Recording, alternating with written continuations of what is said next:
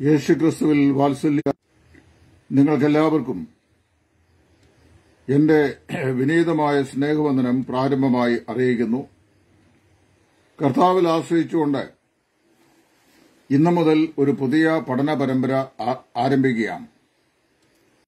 പത്രോസിന്റെ ഒന്നാം ലേഖനം ഒരു പഠന വിഷയം ആക്കണം എന്ന് പല ആളുകളും എന്നോട് ആവശ്യപ്പെട്ടതനുസരിച്ച് ഇന്നു മുതൽ പ്രസ്തുത ലേഖനത്തിന്റെ ഒരു ക്രമീകൃതമായ പഠന പരമ്പര ഇവിടെ സമാരംഭിക്കുന്നു. എല്ലാ വേദ വിദ്യാർത്ഥികൾക്കും, വിശേഷാൽ ദൈവവചനം പഠിക്കാൻ ആഗ്രഹിക്കുന്ന ആളുകൾക്കും ഈ ലേഖന പഠന പരമ്പര അത്യന്തം പ്രയോജനം ചെയ്യും എന്ന് കർത്താവിൽ വിശ്വസിച്ചുകൊണ്ട് തന്നെ ഈ പഠനം ഇവിടെ ആരംഭിക്കുകയാണ്. ഇന്നത്തെ പഠനം ഇതിന്റെ ഒന്നാമത്തെ എപ്പിസോഡാണ്. ഞാൻ പത്രോസിന് എഴുതിയ ഒന്നാം ലേഖനം ഒന്നാം അധ്യായത്തിന്റെ ആദ്യത്തെ 2 വാക്യങ്ങൾ വായിക്കുന്നു.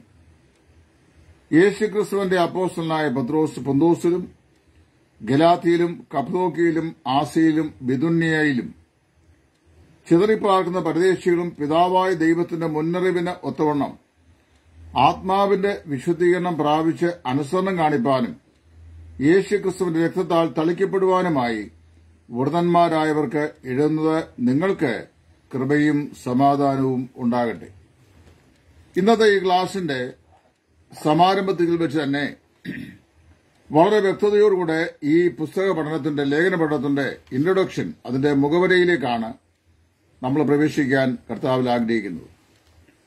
ഇതിനു മുമ്പെടുത്തിട്ടുള്ള പല ബുക്കുകളുടെയും സ്റ്റഡികൾ കർത്താവിന്റെ അളവറ്റ കൃപയാൽ അത് തീർക്കുവാൻ ദൈവം സഹായിച്ചതുപോലെ ഈ പഠന പരമ്പരയും അത് കൃത്യമായ എപ്പിസോഡുകളുടെ എണ്ണത്തിൽ പൊതുപ്രയോജനം ലക്ഷ്യമാക്കി അത് തീർക്കുവാൻ സാധിക്കും എന്ന് കർത്താവിൽ ഞാൻ വിശ്വസിക്കുന്നു. ആദ്യമായി ഈ പുസ്തകത്തിന്റെ അല്ലെങ്കിൽ ഈ ലേഖനത്തിന്റെ അതിന്റെ ഉള്ളടക്കം അല്ലെങ്കിൽ അതിന്റെ ഔട്ട്ലൈൻ അത് ഞാൻ കൃത്യമായി ഒന്ന് പറയാൻ ആഗ്രഹിക്കുകയാണ്. ഈ ഔട്ട്ലൈൻ ബേസ് ചെയ്തായിരിക്കും നമ്മുടെ പഠനം മുമ്പോട്ട് പോകുന്നത്. അതുകൊണ്ട് നിങ്ങൾ ചില ആളുകൾ ഇതിന്റെ നോട്ട് തയ്യാറാക്കിയെടുക്കണം എന്ന് നിങ്ങൾക്ക് താല്പര്യമുണ്ടെങ്കിൽ ഈ നോട്ട് നിങ്ങൾക്ക് ഇവിടെ കുറിച്ചെടുക്കാനായിട്ട് സാധിക്കും. ആ നിലയിലും നിങ്ങൾക്ക് പ്രയോജനമുണ്ടാകത്തക്ക നിലയിലാണ് ഇവിടെ ഈ ക്ലാസുകൾ ഇപ്പോൾ ഞാൻ നയിക്കുന്നത്. ഈ ലേഖനത്തിന്റെ പഠനത്തിനുള്ള അത്യാവശ്യമായ ഔട്ട്ലൈൻ ഞാനിവിടെ പറയട്ടെ. ഈ ലേഖനത്തിന്റെ താക്കോൽ വാക്യം എന്ന് പറയുന്നത് 1-ാം അധ്യായത്തിന്റെ 3-ാം വാക്യമാണ്. 5-ാം അധ്യായത്തിന്റെ 12-ാം വാക്യവും ആ ബന്ധത്തിൽ ഇതിന്റെ താക്കോൽ വാക്യങ്ങളായി നമുക്ക് പഠിക്കാൻ കഴിയും. ദൈവത്തിന്റെ കൃപയും ജീവനുള്ള പ്രത്യാശയും എന്നുള്ളതാണ് ഈ ലേഖനത്തിന്റെ അതിപ്രധാനമാകുന്ന സന്ദേശം. ദൈവത്തിന്റെ കൃപയും ജീവനുള്ള പ്രത്യാശയും. ഈ ലേഖനത്തെ നമുക്ക് ഈ 3 പ്രധാനപ്പെട്ട ഭാഗങ്ങളായി ഞാൻ വിഭജിച്ചിട്ടുണ്ട്. പഠന സൗകര്യാർത്ഥം 3 പ്രധാന ഭാഗങ്ങളായി വിഭജിച്ചാണ് ഈ ലേഖനത്തിന്റെ പഠനം കൈകാര്യം ചെയ്യുവാൻ ആഗ്രഹിക്കുന്നത്. 1, ദൈവത്തിന്റെ കൃപയും നമ്മുടെ ആത്മരക്ഷയും.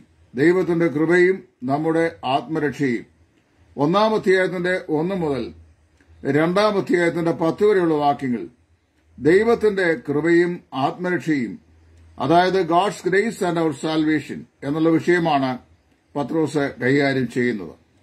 അതിനെ നമുക്ക് 3ആയി വിഭജിച്ച് പഠിക്കാൻ കഴിയാം. 1-ാം സെക്ഷനെ 3ആയിട്ട് വിഭജിച്ച് പഠിക്കാനായിട്ട് സാധിക്കും.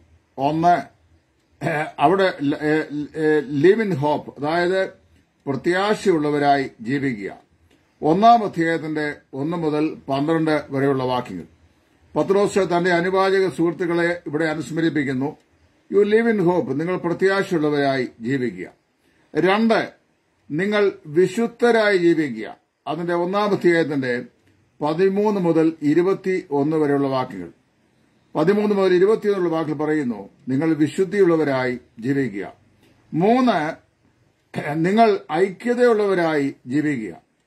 1-ാം അധ്യായത്തിന്റെ 22 മുതൽ 2-ാം അധ്യായത്തിന്റെ 10 വരെയുള്ള വാക്യങ്ങൾ. അപ്പോൾ ഇതിന്റെ 1-ാം ഭാഗത്തിലെ പ്രധാനപ്പെട്ട പ്രമേയം എന്ന് പറയുന്നത് ദൈവത്തിന്റെ കൃപയും നമ്മുടെ രക്ഷയും ആത്മരക്ഷയും എന്നുള്ള വിഷയമാണ്. അതിനെ മൂന്നായി പത്രോസ് വിഭജിക്കുന്നു. ഒന്ന്, പ്രത്യാശയിൽ ജീവിക്കുക. രണ്ട്, വിശുദ്ധിയിൽ ജീവിക്കുക. മൂന്ന്, ഐക്യത ഉള്ളവരായി ജീവിക്കുക. അത്രയും ഭാഗങ്ങൾ കൈകാര്യം ചെയ്യുമ്പോൾ 2-ാം അധ്യായത്തിന്റെ 10 വരെയുള്ള വാക്യങ്ങൾ കർത്താവിൽ ആശ്രയിച്ചുകൊണ്ട് കംപ്ലീറ്റ് ചെയ്യുവാൻ സാധിക്കും എന്ന് ഞാൻ വിശ്വസിക്കുന്നു. മുമ്പ് ഉള്ള പാഠങ്ങളെപ്പോലെ തന്നെ ഈ പുസ്തകത്തിന്റെ പഠനവും പെട്ടെന്ന് ഓർത്തിരിക്കാൻ കഴിയത്തക്ക നിലയിൽ അതിനെ ലളിതവൽക്കരിച്ചാണ് ഞാൻ ഇതിന്റെ വിഭജനം തയ്യാറാക്കിയിട്ടുള്ളത്. ആ വിഭജനത്തെ അടിസ്ഥാനമാക്കിയായിരിക്കും നമ്മൾ മുമ്പോട്ട് ഇതിന്റെ ചർച്ച കൊണ്ടുപോകുന്നത്. ഇനി ഇതിന്റെ രണ്ടാമത്തെ ഭാഗം ഇത് പറയുന്നത് ദൈവ കൃപയും സമർപ്പണവും എന്നുള്ള വിഷയമാണ്. 1-ാം ഭാഗത്ത് ദൈവകൃപയും രക്ഷയും എന്നുള്ള വിഷയം പത്രോസ് പറയുന്നു. 2-ാം ഭാഗത്ത് ദൈവകൃപയും സമർപ്പണവും എന്ന വിഷയമാണ് പത്രോസ് പറയുന്നത്. അത് 2-ാം അധ്യായത്തിന്റെ 11 മുതൽ 3-ാം അധ്യായത്തിന്റെ 12 വരെയുള്ള വാക്യങ്ങളിലാണ് പത്രോസ് ആ കാര്യം പ്രസ്താവിക്കുന്നത്. അങ്ങനെ പറയുമ്പോൾ അവിടെയും നമുക്ക് 4 വിഭജനങ്ങൾ അനിവാര്യമായി വരുന്നു. ഒന്നാമതായി, അധികാരസ്ഥന്മാർക്ക് നിങ്ങളെ തന്നെ സമർപ്പിക്കുക. അതായത് അധികാരസ്ഥന്മാർക്ക് നിങ്ങളെ തന്നെ സമർപ്പിക്കുക. നമ്മെ ഭരിക്കുന്ന ആളുകൾ, അവർക്ക് നമ്മൾ എങ്ങനെ സമർപ്പിക്കണമെന്ന് പറയുന്നു. 2-ാം അധ്യായത്തിന്റെ 11 മുതൽ 17 വരെയുള്ള വാക്യങ്ങൾ. രണ്ടാമത് അവിടെ വായിക്കുന്ന യജമാനന്മാർക്ക് നമ്മളെ തന്നെ സമർപ്പിക്കുക. 2-ാം അധ്യായത്തിന്റെ 18 മുതൽ 25 വരെയുള്ള വാക്യങ്ങൾ. അപ്പൊ ആദ്യ ഭാഗത്ത് ഭരണാധികാരികൾക്ക് സമർപ്പിക്കുക എന്ന് പറയുന്നു. 2-ാം ഭാഗത്ത് യജമാന്മാർക്ക് നമ്മെ തന്നെ സമർപ്പിക്കുന്ന കാര്യത്തെക്കുറിച്ച് പറയുന്നു.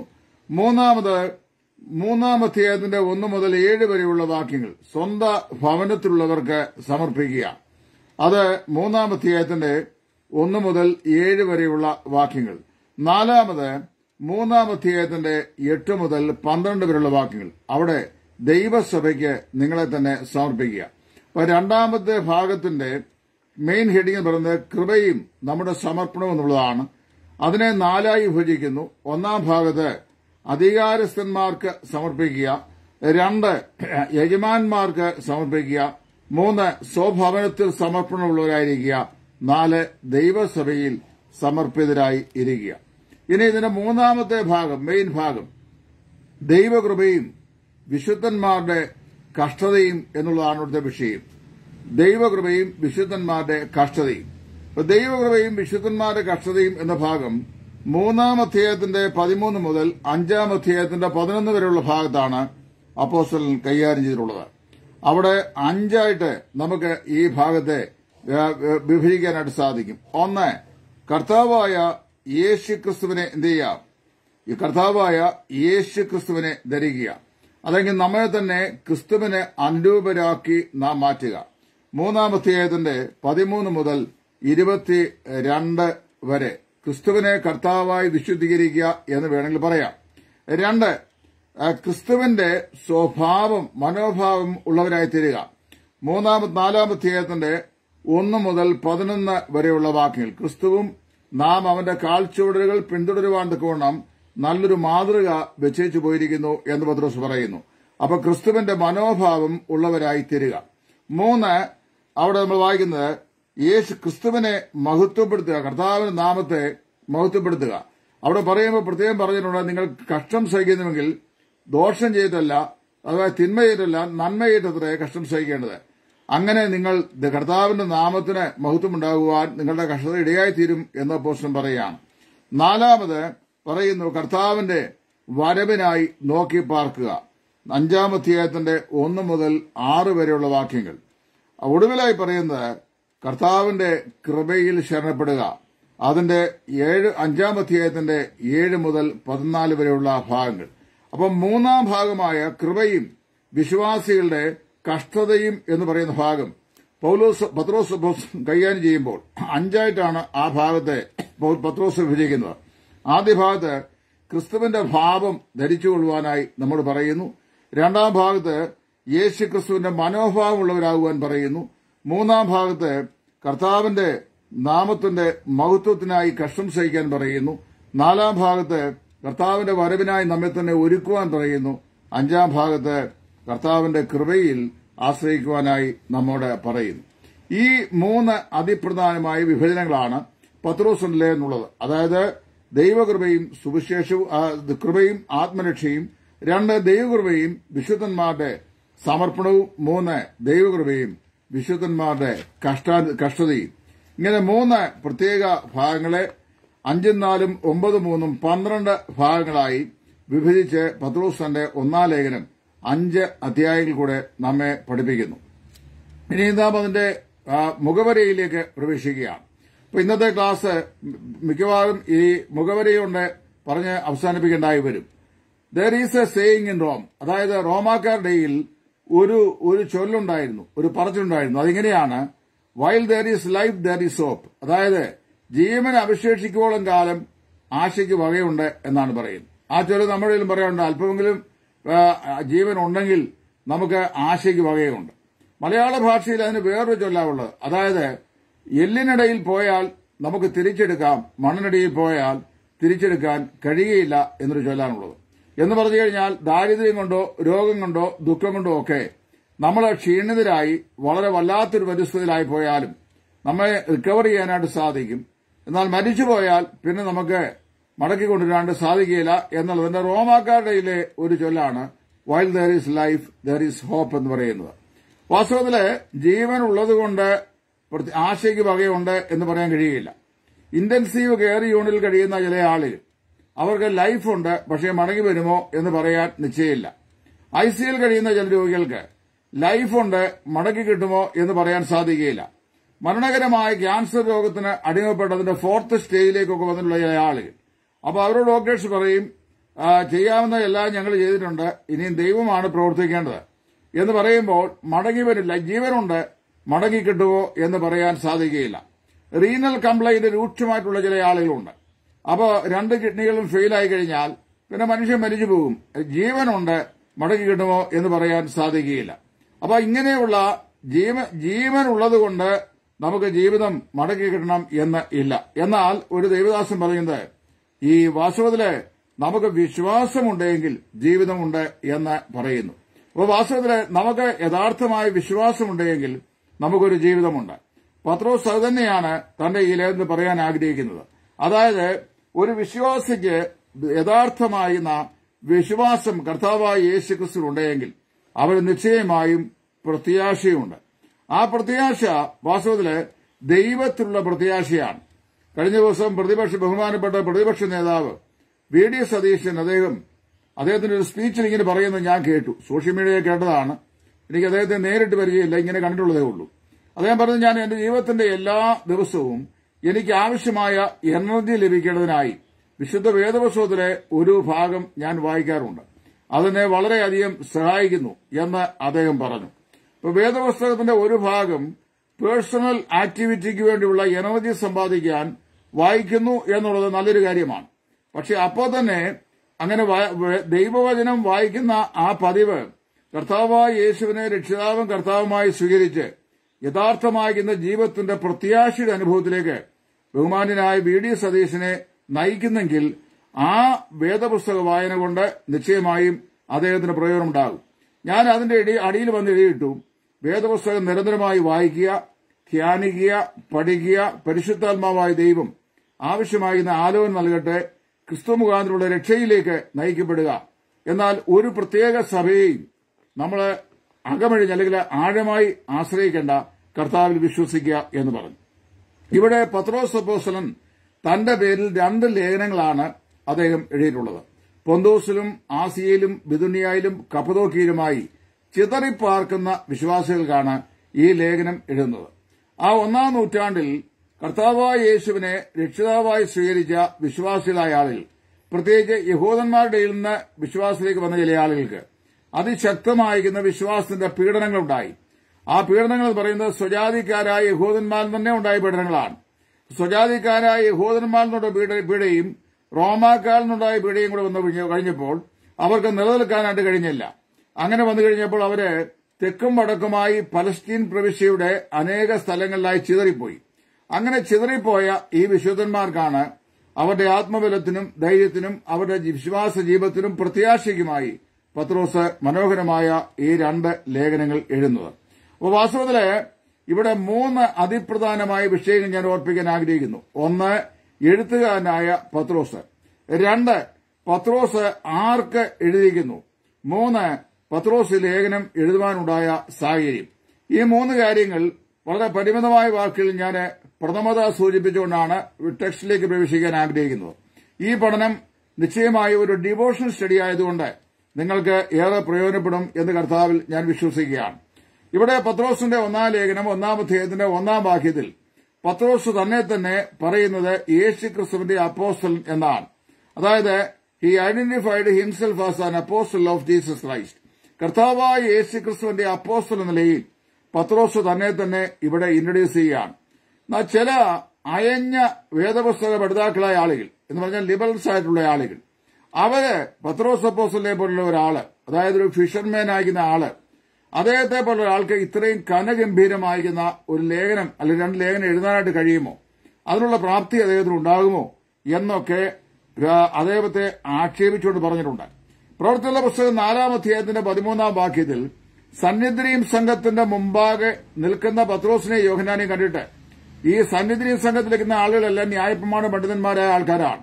അതിന്റെ ഹെഡ് പ്രസിഡന്റ് എന്ന് പറയുന്നത് മഹാപുരോഹിതനാണ്. അപ്പൊ മഹാപുരോഹിതനും സന്നിധി സംഘത്തിലെ അംഗങ്ങളുമായിരുന്ന 70 ആളുകൾ അവരൊന്നിച്ചുകൊണ്ട് പറയുകയാണ്, വേണ്ടത്ര പഠിപ്പും പരിജ്ഞാനവുമില്ലാത്ത ഇവർ ഇത്രയും വൻകാര്യങ്ങളെ സംസാരിക്കുന്നത് എങ്ങനെയെന്ന്. അപ്പൊ മനസ്സിലാക്കണം, വേണ്ടത്ര വിദ്യാഭ്യാസമില്ല, വേണ്ടത്ര വിജ്ഞാനവുമില്ല എന്ന് പറഞ്ഞാൽ അവർക്ക് അക്ഷരാഭ്യാസം ഇല്ലെന്ന് അല്ല അതിന്റെ അർത്ഥം. പല ആളുകൾ ഈ ശിഷ്യന്മാരെ കുറിച്ചൊക്കെ പറയുമ്പോൾ അവർ മുക്കോന്മാരായിരുന്നു, അവർക്ക് യാതൊരു വിധമായ പഠിപ്പും വിദ്യാഭ്യാസവും ഇല്ലായിരുന്നു എന്നൊക്കെ പറഞ്ഞ് അവരെക്കുറിച്ച് പ്രസംഗിക്കുന്നത് ഞാൻ കേട്ടിട്ടുണ്ട്, നിങ്ങളും കേട്ടിട്ടുണ്ടാവാൻ സാധ്യതയുണ്ട്. വിദ്യാഭ്യാസം അവർക്കില്ലായെന്ന് പറയുന്നത് അവർക്ക് ഒരു ഏർലി സ്കൂളിംഗ്, അതായത് നമ്മളിന്ന് പഠിക്കുന്ന പോലെയുള്ള ഒരു സ്കൂളിൽ ചേർന്നുള്ള വിദ്യാഭ്യാസം അവർക്ക് ഇല്ലായിരുന്നു. എന്നാൽ എല്ലാ യഹൂദ ബാലകന്മാരും 14 വയസ്സ് പ്രായമാകുന്നതിന് മുമ്പ് ന്യായപ്രമാണത്തിൽ സൂക്ഷ്മമായ നിലയിലുള്ള പഠനം അവർക്ക് അവരുടെ വീടുകളിൽ വെച്ച് തന്നെ നൽകപ്പെട്ടിരുന്നു. ശാസ്ത്രിമാരായ ആളുകളും ഇവരുടെ മാതാപിതാക്കളും ആ കുഞ്ഞുങ്ങൾക്ക് ദൈവത്തിന്റെ ന്യായപ്രമാണത്തിൽ ഒരു സാച്ചുറേഷൻ നൽകിയിരുന്നു എന്നാണ് യഹൂദന്മാരുടെ അന്നത്തെ കാലത്തെ ബൈബിൾ ചരിത്രം വായിച്ചപ്പോൾ എനിക്ക് മനസ്സിലാക്കാൻ കഴിയുന്നത്. അപ്പോൾ ഒരു 14 വയസ്സ് പ്രായമായ ഒരു യഹൂദ ബാലികയോടും 14 വയസ്സ് പ്രായമായ ഒരു യഹൂദ ബാലകനോടും ആ ദൈവത്തിന്റെ ന്യായപ്രമാണത്തെ സംബന്ധിച്ച്, പ്രത്യേകിച്ച് മോശയിക പഞ്ചഗ്രന്ഥങ്ങളെ സംബന്ധിച്ച്, ഉൽപ്പത്തി, പുറപ്പാട്, ലേവ്യ, സംഖ്യ, ആവർത്തനം, ഈ പുസ്തകങ്ങളെക്കുറിച്ച് ചോദിച്ചു കഴിഞ്ഞാൽ അവർ വാതോരാതെ ഈ കാര്യങ്ങൾ പറയും. അത്രയും അവരെ ദൈവത്തിൽ സാച്ചുറേറ്റ് ചെയ്യപ്പെടും. ഇതുകൂടാതെ പത്രോസും യോഹന്നാനും മറ്റു ശിഷ്യന്മാരും 3.5 വർഷക്കാലം യേശുക്രിസ്തുവിനോടുകൂടെ ക്രിസ്തുവിന്റെ പാഠശാലയിൽ വചനാഭ്യസിച്ചവരാണ്. സാക്ഷാൽ ദൈവപുത്രനായ യേശുക്രിസ്തുവിന്റെ കൂടെ കർത്താവിന്റെ പാഠശാലയിൽ ദൈവവചനം അഭ്യസിച്ച് ഈ പത്രോസിനും മറ്റും പരിജ്ഞാനമില്ലായിരുന്നു എന്ന് പറയുന്ന പ്രസംഗകരെ ഓർത്ത് വാസ്തവത്തിൽ ഞാൻ ദുഃഖിക്കുകയാണ്. അപ്പോൾ വാസ്തവത്തില് അത് തന്നെയല്ല, നിങ്ങൾ ഒരുവന് ഈ ജ്ഞാനം കുറവാകുന്നുവെങ്കിൽ നിങ്ങളെ ഭത്സിക്കാതെ എല്ലാവർക്കും ഔദാര്യമായി കൊടുക്കുന്ന കർത്താവിനോട് യാചിക്കട്ടെ, അവൻ അവർക്ക് നൽകുമല്ലോ എന്നാണ് യാക്കോബ് പറയുന്നത്. അപ്പോൾ ദൈവത്തോട് യാചിക്കുന്ന തന്റെ ദാസന്മാർക്ക് അല്ലെങ്കിൽ ദാസിമാർക്ക് ദൈവവചനത്തിന്മേൽ വലിയ പരിജ്ഞാനം കർത്താവ് നൽകും. ഒരിക്കല് D.L. മൂഡി അദ്ദേഹം ഇംഗ്ലണ്ടിൽ വെച്ച് മനോഹരമായ ഒരു പ്രസംഗം ചെയ്തു. മൂഡിക്ക് നല്ല ഗ്രാമറൊക്കെ വെച്ച് കൺസ്ട്രക്ട് ചെയ്ത് ഇംഗ്ലീഷ് സംസാരിക്കാൻ അല്പം ബുദ്ധിമുട്ടുള്ള ആളായിരുന്നു. അദ്ദേഹം ഒരു പ്രോജ്വലനായ സുവിശേഷ പ്രഭാഷകനായിരുന്നു, പക്ഷെ ഒരു വലിയ ലിറ്ററേറ്റ് ആയിരുന്നില്ല. അപ്പൊ അദ്ദേഹത്തിന്റെ പ്രസംഗം കേട്ട ഒരു ഹൈലി ലിറ്ററേച്ചർ പാസ്സായ ഒരു മനുഷ്യൻ, ഒരു വയോധനായ മനുഷ്യൻ പറഞ്ഞു, Moody, your presentation was good. ഒരുപാട് ആളുകൾ കർത്താവായ യേശുവിനെ രക്ഷിതാവായി സ്വീകരിച്ചു, നല്ല കാര്യം. But you made a lot of grammatical mistakes in the construction of your language എന്ന് പറഞ്ഞു. അപ്പൊ മോഡി അതിനെ സഹിഷ്ണുതയോട് കേട്ട് പറഞ്ഞിട്ട് അറിയാവോ, അങ്ങേക്ക് നല്ല ലാംഗ്വേജ് ഉണ്ട്, എനിക്ക് നല്ല ലാംഗ്വേജ് ഇല്ല. എനിക്ക് ദൈവം കൃപ നൽകിയിട്ടുണ്ട്. Tomorrow evening I will leave you the time to deliver A message. Let me see how many souls have been brought to Christ. അതായത് നാളെ നിങ്ങളുടെ നല്ല ഇംഗ്ലീഷ് കൊണ്ട് നിങ്ങൾ ഈ ചാപ്പിൽ തന്നെ പ്രസംഗിക്കുക, എത്ര ആളുകൾ കർത്താവിനേക്കിലേക്ക് വരുന്നു എന്നുള്ളത് കാണട്ടെ എന്ന് പറഞ്ഞു. അപ്പോൾ വാസ്തവത്തില് ലാംഗ്വേജ് വേണ്ടെന്നല്ല ഞാൻ പറയുന്നത്. ഞാൻ ഇംഗ്ലീഷ് ഭാഷയെ വളരെ സ്നേഹിക്കുകയും അതിനെ പ്രൊമോട്ട് ചെയ്യുകയും ചെയ്യുന്നൊരു ദൈവദാസനാണ്. കാരണം ഞാൻ സ്റ്റേറ്റ്സിൽ പോയ സമയത്ത് ഈ ഇംഗ്ലീഷ് ഭാഷ അല്പമെങ്കിലും അറിയാവുന്നൊരു ഗുണം എനിക്ക് മനസ്സിലായി. അതായത് സെൽഫ് എക്സ്പ്ലെയിൻ എല്ലാ സ്ഥലവും, ആരോടും വഴിയും മുക്കും മൂലയും ഒന്നും ചോദിക്കേണ്ട. നമുക്ക് ഭാഷ അറിയാമെങ്കിൽ അനായാസേന സ്വാതന്ത്ര്യമായി യാത്ര ചെയ്യാനുള്ള സ്വാതന്ത്ര്യം ആ രാജ്യത്തുണ്ട്. അപ്പോൾ ഭാഷയുടെ യോഗ്യതയും അതിന്റെ ഉപകാരവും ഞാൻ മനസ്സിലാക്കിയത് സത്യത്തിൽ അമേരിക്ക ചെയ്തപ്പോഴാണ്. യൂറോപ്യൻ രാജ്യങ്ങളിലൊക്കെ യാത്ര ചെയ്യുമ്പോൾ അവിടെയൊക്കെ വാസ്തവത്തിൽ ഇംഗ്ലീഷ് ഭാഷ നമുക്ക് കമ്മ്യൂണിക്കേറ്റ് ചെയ്യാൻ അറിയാമെങ്കിൽ അതിന്റെ പ്രയോജനം എന്താണെന്ന് മനസ്സിലാക്കാനായിട്ട് സാധിക്കും. അപ്പൊ എന്റെ പേഴ്സണൽ റിക്വസ്റ്റ് പറയുന്നത് എല്ലാ കുഞ്ഞുങ്ങളും എല്ലാ പ്രിയപ്പെട്ടവരും കഴിയുമെങ്കിൽ ഇംഗ്ലീഷ് ഭാഷ വശമാക്കണം. അതിനോടൊക്കെ ഇപ്പൊ എല്ലാവരും അവനവന്റെ ലോക്കൽ ലാംഗ്വേജ് പ്രൊമോട്ട് ചെയ്യണമെന്നൊക്കെ പറഞ്ഞുകൊണ്ട് ഇവിടെ സമരം ചെയ്യുന്ന കാലഘട്ടമാണ്. ഓക്കെ, അത് പഠിച്ചു വേണ്ടെന്ന് ഞാൻ പറഞ്ഞില്ല. ബട്ട് ഇന്റർനാഷണൽ ലാംഗ്വേജ് ആണ് ഇംഗ്ലീഷ്, അത് പഠിക്കണം. ഈ പത്രോസും യോഹന്നാനും ഒന്നും തീരെ അറിവില്ലാത്ത പഠിപ്പില്ലാത്ത ആളല്ല. സന്നീദ്രീൻ സംഘത്തിലെ പ്രോജ്വലമായ പഠനമുള്ള ആളുകൾ അവിടെ നിന്നുകൊണ്ട് ഇവരെ നോക്കിയപ്പോൾ ഇവരെ ഗലീല തടാകത്തിൽ മീൻ പിടിക്കുന്ന ആളുകളാണ്. അപ്പൊ അവർക്ക് ഇത്രയൊക്കെ വിവരമേ ഉള്ളൂ, പരിജ്ഞാനമേ ഉള്ളൂ എന്നൊക്കെയാണ് അവർ വിലയിരുത്തിയത്. നിങ്ങൾക്കറിയാമല്ലോ, ഇപ്പോഴത്തെ ഒന്നാമത്തെ ഭൂമിയെ ദൈവം വെള്ളത്താൽ നശിപ്പിച്ചു, ഇപ്പോഴത്തെ ഭൂമിയോ ദൈവം അഗ്നിക്കായി സൂക്ഷിച്ചിരിക്കുന്നു എന്ന് പറഞ്ഞ ശേഷം ആൽബർട്ട് ഐൻസ്റ്റീൻ പ്രസ്താവിച്ച സയന്റിഫിക് തിയറിയാണ് ഈ മുക്കുവനായ പത്രോസ് തന്റെ രണ്ടാം ലേഖനത്തിൽ പറയുന്നത്. അതായത് മൂലപദാർത്ഥങ്ങൾ കത്തി അഴിയും. മൂലപദാർത്ഥം പറയുന്ന ആറ്റമാണ്. ആറ്റം ഉപയോഗിക്കപ്പെടും. അപ്പോൾ അതിശക്തമാകുന്ന ഹീറ്റ് എമിഷൻ ഉണ്ടാവും. ഈ ഭൂമി നശിക്കുമെന്നാണ് പറയുന്നത്. അപ്പൊ ആറ്റോമിക് എനർജി പോലെയുള്ള അത്യന്തം നിഗൂഢമാകുന്ന ശാസ്ത്രീയ സത്യങ്ങൾ പറഞ്ഞ മനുഷ്യനാ ഈ പത്രോസ്. അപ്പൊ അദ്ദേഹത്തിന് തീരെ വിവരമില്ലാത്ത ആളാണെന്നൊക്കെ പ്രസംഗിക്കാൻ നമ്മുടെ ആൾക്കാർക്ക് വലിയ മടിയൊന്നുമില്ല. അത് കേൾക്കുമ്പോൾ എനിക്ക് അല്പം പ്രയാസം തോന്നാറുണ്ട്. ഏതായാലും ഇവിടെ നമ്മൾ വായിക്കുന്നു, യേശുക്രിസ്തുവിനോട് കൂടെ 3.5 വർഷക്കാലം സന്തത സഹചാരിയായി സഹകരിച്ചേർന്ന പത്രോസിന് ഈ ലേഖനം എഴുതാൻ ഒരു പ്രയാസമില്ല. കാരണം ക്രിസ്തുവിൽ നിന്ന് അവൻ നേരിട്ട് പഠിച്ചവനാണ്. പ്രത്യേകിച്ച് അവന്റെ വീട്ടിൽ അവന്റെ മാതാപിതാക്കൾ ന്യായപ്രമാണം സംബന്ധിച്ച് അവനെ അഭ്യസിപ്പിച്ചിട്ടുണ്ട്. കർത്താവിനോടുകൂടിയുള്ള സഹവർത്തിത്വം അതിശക്തമായ നിലയുള്ള വചനത്തിന്റെ പരിജ്ഞാനം പ്രാപിപ്പാൻ അവന് ഇടയായിത്തീർന്നു. അവൻ അപ്പോസ്തലിക പ്രമുഖനായിരുന്നു. പിന്നെ അതിന്റെ കൂടെ ദൈവത്തിന്റെ പരിശുദ്ധാത്മാവ് തന്റെ വചനത്തെ ശക്തമായി അവന് നൽകുകയും ചെയ്തു. അപ്പൊ അതുകൊണ്ട് പത്രോസ് എല്ലാ നിലയിലും ദൈവത്തിന്റെ വചനം പ്രസംഗിക്കാനും എഴുതാനും ഒക്കെ പ്രാപ്തനായ ഒരു ദൈവ പൈതലായിരുന്നു എന്ന് നമുക്ക് മനസ്സിലാക്കാൻ സാധിക്കും. ഈ പത്രോസിന് 3 പേരുകളുണ്ടെന്നാണ് ഞാൻ ഇദ്ദേഹത്തെക്കുറിച്ച് സൂക്ഷ്മമായി പഠിച്ചപ്പോൾ എനിക്ക് മനസ്സിലാക്കാൻ കഴിഞ്ഞത്. അദ്ദേഹത്തിന്റെ ഫോമർ നെയിം സൈമൺ എന്നായിരുന്നു. ഷിമോൻ എന്ന കർത്താവ് പല പ്രാവശ്യം അവനെ വിളിക്കുന്നതായി നമ്മൾ വായിക്കുന്നുണ്ട്. ഷിമോൻ എന്നാണ് അവന്റെ പേര്. ഈ ഷിമോനെ അവന്റെ സഹോദരനായ അന്ത്രയോസ് യേശുവിന്റെ കൂട്ടിക്കൊണ്ട് വന്നു. അപ്പോൾ യേശു അവനെ നോക്കി, നിന്റെ പേര് ഷിമോൻ എന്നാണ്, എന്നാൽ ഇന്നു മുതൽ നിന്നെ പത്രോസ് എന്ന് വിളിക്കപ്പെടും. പത്രോസ് എന്ന് വിളിക്കപ്പെടുന്നത് പറഞ്ഞു. അതിന് അരാമിയ ഭാഷയിൽ സീഫാസ് അല്ലെങ്കിൽ കേഫ എന്നും അർത്ഥമുണ്ട്.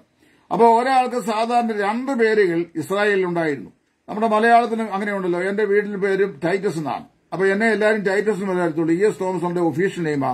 വെരി ഫ്യൂ പീപ്പിൾ ഉള്ളി they will come to know who am I mentioning my name E.S. Thomas. അപ്പൊ എന്റെ പേര് ടൈറ്റസ് എന്നാണ്. അപ്പൊ എന്നെ ടൈറ്റസ് എന്ന പേരിൽ എല്ലാവരും അനേകം അറിയപ്പെടുന്നുണ്ട്. E.S. തോമസ് വളരെ കുറച്ച് ആൾക്കാർ അറിയുന്നു. അപ്പൊ പത്രോസിന് ഇസ്രായേലിലെ ഓരോ യഹൂദനും കുറഞ്ഞത് 2 പേരുണ്ടായിരുന്നു. പത്രോസിന് 3 പേരുണ്ടായിരുന്നു. തന്റെ മാതാപിതാക്കൾ അവൻ നൽകിയ പേര് ഷിമോൻ എന്നാണ്. ആ പേരിന് ഫ്ലെക്സിബിൾ, അതായത് അയഞ്ഞത് എന്നാണ് അർത്ഥം. ഇനി കർത്താവ് അവനോട് പറഞ്ഞു, നിന്റെ പേര് ഈ ഫ്ലെക്സിബിൾ എന്നാണ് നിന്റെ പേര് നിശ്ചയിക്കുന്നത്. അപ്പൊ ഞാൻ നിനക്ക് ഇടാൻ പോകുന്ന പേര് പീറ്റർ എന്നാണ്. എന്ന് പറഞ്ഞു കഴിഞ്ഞാൽ പെട്രോസ് എന്ന ഗ്രീക്ക് വാക്ക്, അതിന്റെ അർത്ഥം എ പീസ് ഓഫ് റോക്ക് എന്നാണ്. കൽക്കഷ്ണം എന്നാണ് അർത്ഥം, അല്ലെങ്കിൽ പാറക്കഷ്ണം എന്നാണ് അർത്ഥം. സീഫാസ് എന്ന് പറയുന്നത് അതിന്റെ ഇക്വിവലന്റ് ആണ്. അത് അരാമ്യ ഭാഷയിൽ അവന് കൊടുത്ത പേരാണ് കേഫ. അപ്പൊ അവന് കേഫാവ് എന്ന പേരുള്ള പത്രോസ് എന്നും ഷിമോൻ എന്ന് മറുപേരുള്ള പത്രോസ് എന്നും 4 സുവിശേഷങ്ങളിലും ആവർത്തിച്ച് പറഞ്ഞിട്ടുണ്ട്. ഈ 2 പേരുകൾ ഒരു വിശ്വാസിയുടെ ജീവിതത്തിന്റെ 2 തലങ്ങളെ സൂചിപ്പിക്കുന്ന. ഈ ഷിമോൻ എന്ന പേര് ഫ്ലെക്സിബിൾ, അതായത് അയഞ്ഞത് എന്ന അർത്ഥത്തിൽ വരുമ്പോൾ അത് നമ്മുടെ സ്വാഭാവികമായ പ്രകൃതത്തെ കാണിക്കുകയാണ്. രണ്ടാമത്തെ പേര് പത്രോസ് എന്ന് പറയുന്നത് കർത്താവായ യേശുക്രിസ്തുവിൽ അവന് ലഭിച്ച ആത്മരക്ഷയുടെയും സ്ഥിരീകരണത്തിന്റെയും ഉറപ്പിന്റെയും അടയാളമായി നിൽക്കുന്നു. രക്ഷിക്കപ്പെട്ട എല്ലാ ദൈവമക്കൾക്കും ഈ പറയപ്പെട്ട 2 പ്രകൃതങ്ങളുണ്ട്. അതിന്റെ വിശാല വശത്തേക്ക് പോകാനായിട്ട് എനിക്കിന്ന് രാത്രി കഴിയുകയില്ല. കാരണം സമയത്തിന്റെ പരിമിതിക്കുള്ളിൽ ഈ ക്ലാസ് നിർത്തണം. അപ്പൊ കാരണം എന്റെ പ്രശ്നമല്ല, കേൾക്കുന്നവർക്ക് ഒരുപാട് MBs ഈ നെറ്റ് ചെലവാകും. അതുകൊണ്ട് ഷോർട്ട് ആണെങ്കിൽ അവർക്ക് പിന്നെയും കേൾക്കാവില്ല. അപ്പൊ ഞാൻ കുറച്ച് പറഞ്ഞോളാം. റോമാലേഖന 7-ാം അധ്യായം നമ്മൾ വായിക്കുമ്പോൾ അവിടെ എല്ലാ രക്ഷിക്കപ്പെട്ട ദൈവമക്കളുടെയും ഡ്യുവൽ നേച്ചർ, അതായത് ഇരുവിധമായ പ്രകൃതത്തെക്കുറിച്ച് പരിശുദ്ധാത്മാവ് രേഖപ്പെടുത്തിയിട്ടുണ്ട്. അത് പൗലോസ് പറയുന്നത് ഇങ്ങനെയാണ്. അവിടെ പൗലോസ് 2 വ്യത്യസ്ത ഈഗോയെക്കുറിച്ച് പറയുന്നത്. 1 നന്മ ചെയ്യുവാൻ ഇച്ഛിക്കുന്ന ഞാൻ, 2 ഇച്ഛിക്കാത്ത തിന്മ ചെയ്യുന്ന ഞാൻ. അപ്പൊ 2 വ്യക്തികൾ, 2 പൗലോസ് തന്നെയാണ്. നന്മ ചെയ്യുവാൻ അവൻ ആഗ്രഹിക്കുന്നു. 2, ഇച്ഛിക്കാത്ത തിന്മ അവൻ ചെയ്യുന്നു. അപ്പൊ 2 ഈഗോസ് കാണാം. അത് കഴിയുമ്പോൾ 2 ലോസ് കാണാം, 2 നിയമങ്ങൾ കാണാം. ഒന്ന് പാപത്തിന്റെ പ്രമാണം, മറ്റേത് ദൈവത്തിന്റെ പ്രമാണം. ഇങ്ങനെ കാണും. അത് കഴിയുമ്പോൾ 2 സ്ലേവറിയെ കുറിച്ച് പറഞ്ഞിട്ടുണ്ട്. ഒന്ന് പാപത്തിന്റെ പ്രമാണം, ഒന്ന് ജഡത്തെ സേവിക്കുന്നു അല്ലെങ്കിൽ പാപത്തെ സേവിക്കുന്നു, മറ്റ് ക്രിസ്തുവിനെ സേവിക്കുന്നു. അപ്പൊ അങ്ങനെ ഈ 2 നിലയിൽ ഡ്യുവൽ ആയിട്ടുള്ള ക്യാരക്ടർ, 20 സ്വഭാവങ്ങൾ, 20 പ്രകൃതങ്ങൾ, മനുഷ്യന്റെ പ്രകൃതങ്ങളെ കുറിച്ച് കാണിക്കുകയാണ്. അങ്ങനെ വരുമ്പോ പിന്നെ ഇവിടെ തന്നെ പിന്നെ 2 നിലയിലുള്ള നിലവിളികൾ പൗലോസ് പറയുന്നു. അയ്യോ, ഞാൻ അരിഷ്ട മനുഷ്യൻ. അപ്പോൾ തന്നെ കർത്താവായ യേശുക്രിസ്തു മുഖാന്തരം നമുക്ക് ജയം നൽകുന്ന ദൈവത്തിന് സ്തോത്രം എന്നും പറയുന്നു. അപ്പൊ ഒരു മനുഷ്യനില് അവൻ രക്ഷിക്കപ്പെട്ടവനാണെങ്കിലും അവനിൽ ഈ 20 സ്വഭാവം ഉണ്ടായിരിക്കും.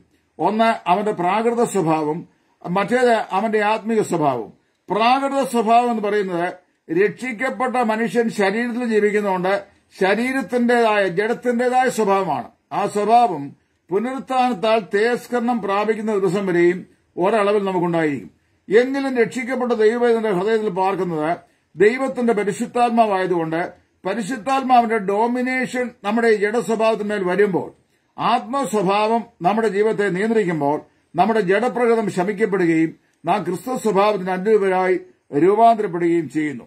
ഇവിടെ പത്രോസിന്റെ ജീവിതം പഠിച്ചാൽ അവന്റെ തുടർമാനമായ ജീവിതത്തിന്റെ എല്ലാ രംഗങ്ങളിലും ശിമോനെ കർത്താവ് പത്രോസാക്കിയെങ്കിലും ശിമോൻ എന്ന് പറയുന്ന അവന്റെ വഴുവഴുത്ത അല്ലെങ്കിൽ അയഞ്ഞ സ്വഭാവം ഇടയ്ക്കിടയ്ക്ക് അവന്റെ ജീവിതത്തിൽ രംഗപ്രവേശം ചെയ്യുന്നതായിട്ട് നമുക്ക് കാണുവാനായിട്ട് സാധിക്കുന്നുണ്ട്.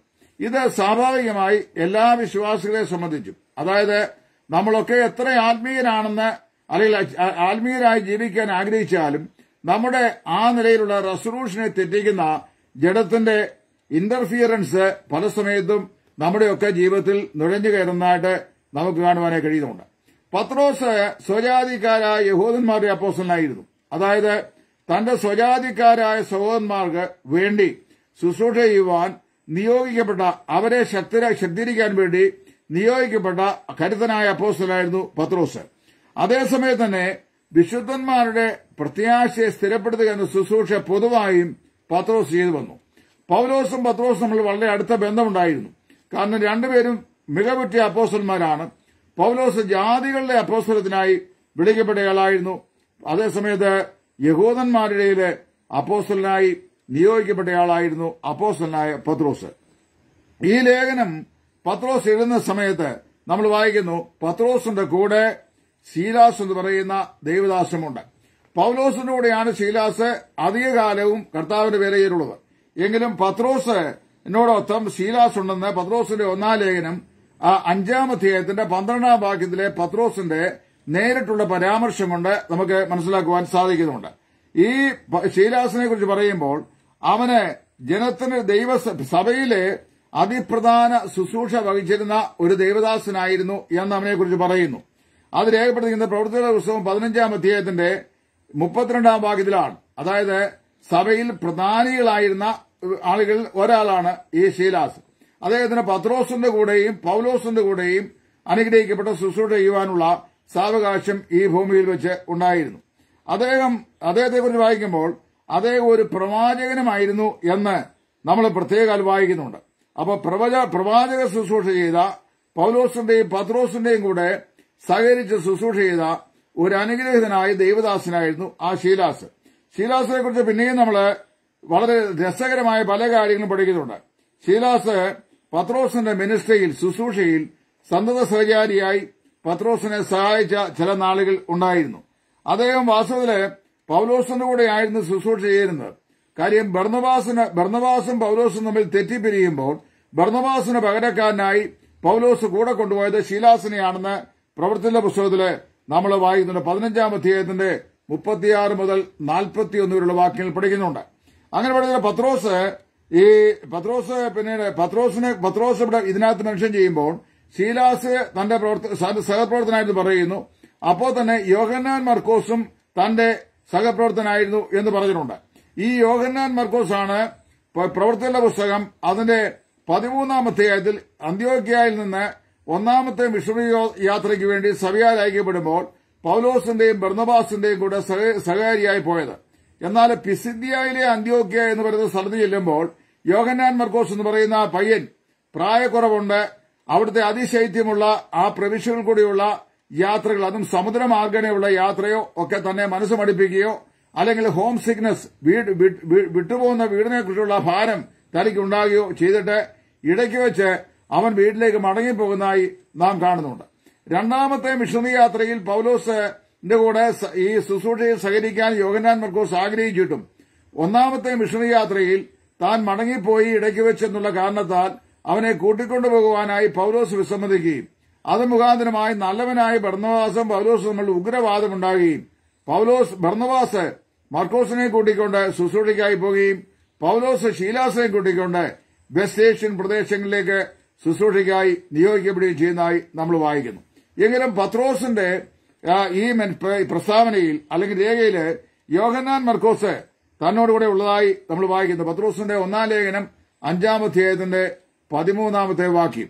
ഇനി അത് താഴോട്ട് വായിക്കുന്ന സമയത്ത് ഈ യോഹന്നാൻ മർക്കോസ് അവന് പിന്നെ കർത്താവിലേക്ക് നടത്തിയത് അപ്പോസ്തലനായ പത്രോസായിരുന്നു. അതായത് പത്രോസിന്റെ പ്രഭാഷണത്താൽ അല്ലെങ്കിൽ സുവിശേഷ പ്രഭാഷണത്താൽ കർത്താവായ യേശുവിനെ രക്ഷിതാവായി സ്വീകരിച്ച വ്യക്തിയായിരുന്നു യോഹന്നാൻ മർക്കോസ് എന്ന് നമുക്ക് കാണുവാനായി കഴിയുന്നുണ്ട്.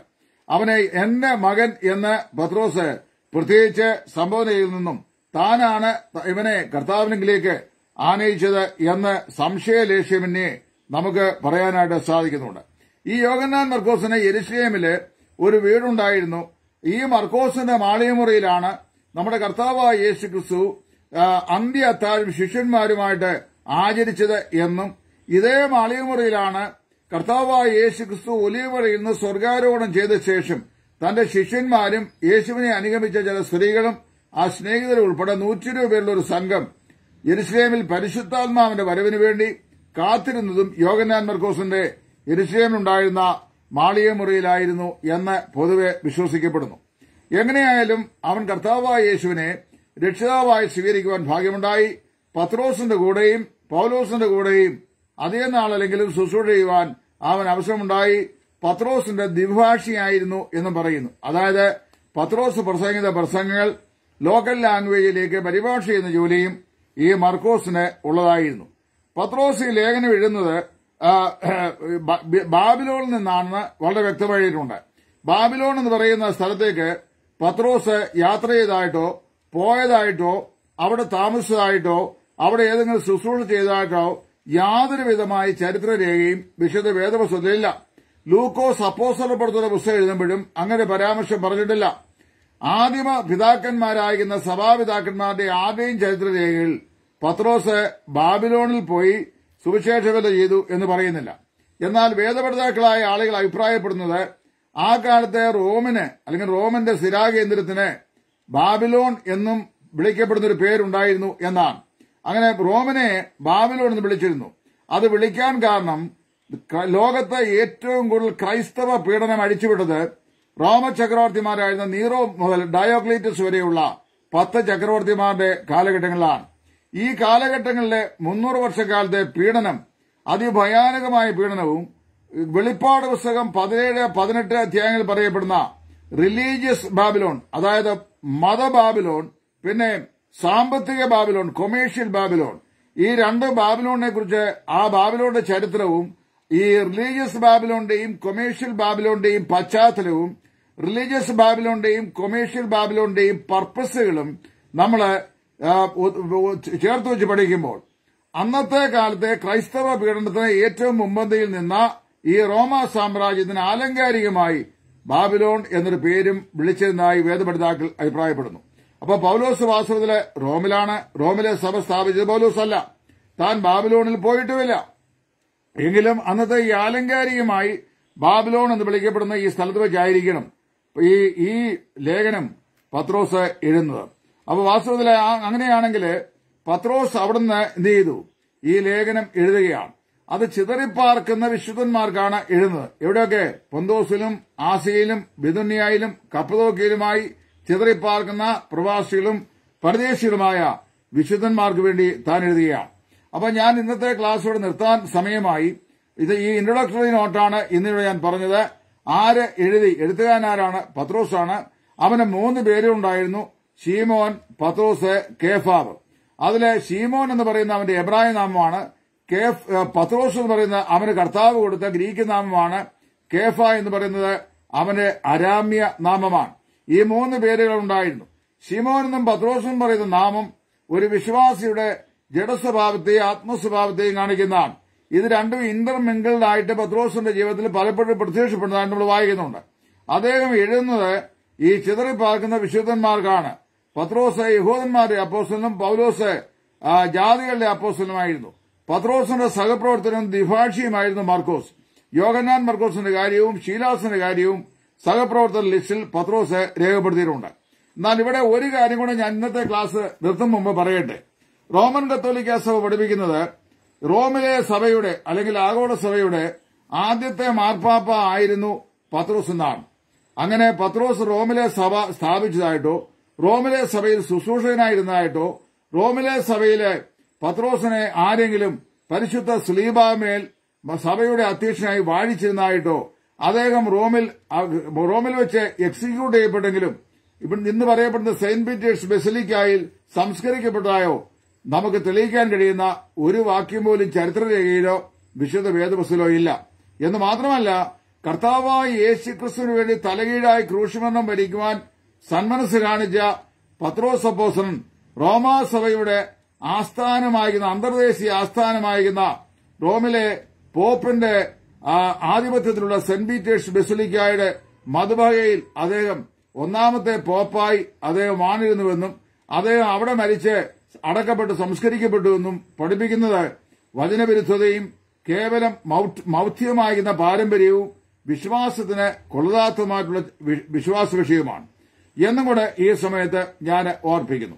ഇന്നത്തെ ക്ലാസ് ഇവിടെ ഞാൻ നിർത്തുന്നു. കർത്താവ് നമ്മെ സഹായിക്കട്ടെ. നിങ്ങൾ ദൈവം വെച്ചാൽ വരും ദിവസങ്ങളിൽ ഈ ക്ലാസുകൾ അതാത് സമയത്ത് ഞാൻ എടുക്കുന്ന സമയത്ത് അതിന്റെ അനൗൺസ്മെന്റ് ഒരു 2-3-4 മണിക്കൂർ മുമ്പെങ്കിലും തരണമെന്ന് ഞാൻ ആഗ്രഹിക്കുകയാണ്. അങ്ങനെ ഈ ക്ലാസുകൾ നിങ്ങൾ പഠിച്ചു കഴിഞ്ഞാൽ ചിതറിപ്പാർക്കുന്ന കർത്താവിന്റെ വരവിനെ നോക്കി പാർത്തുകൊണ്ട് വിവിധങ്ങളായ പരിശോധനകളിലും കഷ്ടങ്ങളിലും അപമാനങ്ങളിലും ഒക്കെയായി കഴിയുന്ന വിശുദ്ധന്മാരായ വിശ്വാസികൾക്ക് നമ്മുടെ കർത്താവായ യേശുക്രിസ്തുവിന്റെ വരവിന്റെ പ്രത്യാശ നമ്മിൽ ഉദ്ദീപിക്കപ്പെടുവാനും അങ്ങനെ നമ്മെ തന്നെ ക്രിസ്തുവിന്റെ വിശുദ്ധിയിൽ തികച്ചുകൊണ്ട് കർത്താവിന്റെ വരവിനായി ഒരുക്കുവാനും ഈ ലേഖനത്തിന്റെ പഠനം സഹായകരമാകുമെന്ന് കർത്താവിൽ ഞാൻ വിശ്വസിക്കുന്നു. നിങ്ങൾക്ക് എല്ലാവർക്കും ഈ ക്ലാസ്സിൽ അനുഗ്രഹമാകട്ടെ എന്ന് പ്രാർത്ഥിക്കുന്നു. തുടർന്ന് നിങ്ങൾ ശ്രദ്ധിക്കുക. ദൈവനാമം മഹത്വപ്പെടട്ടെ. കർത്താവിന്റെ മഹത്വമുള്ള ശുശ്രൂഷയിൽ സുവിശേഷകൻ ടൈറ്റസ് ഫ്രം ഇടയാർമുള.